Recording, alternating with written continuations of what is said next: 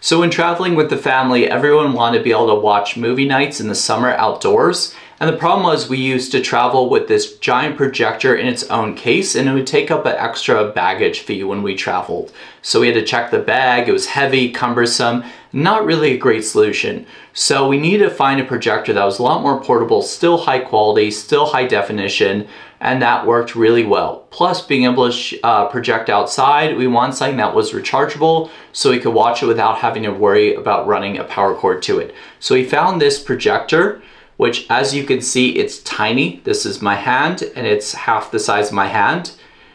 It's also rechargeable, which works really, really well. So you're able to recharge it and watch for hours.